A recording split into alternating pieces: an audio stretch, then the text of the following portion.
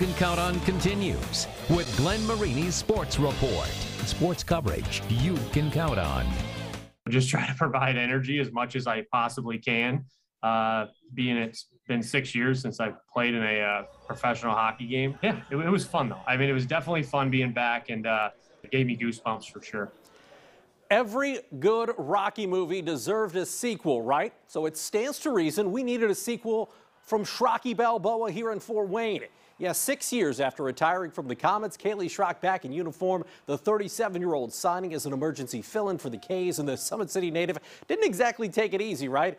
Already in the team's Hall of Fame, Schrock showing off the hustle and physical play that made the former Snyder Panther a fan favorite in the jungle. Kaleigh, though, released by the team today, so it'll just be a one-game comeback. Fun ride, though.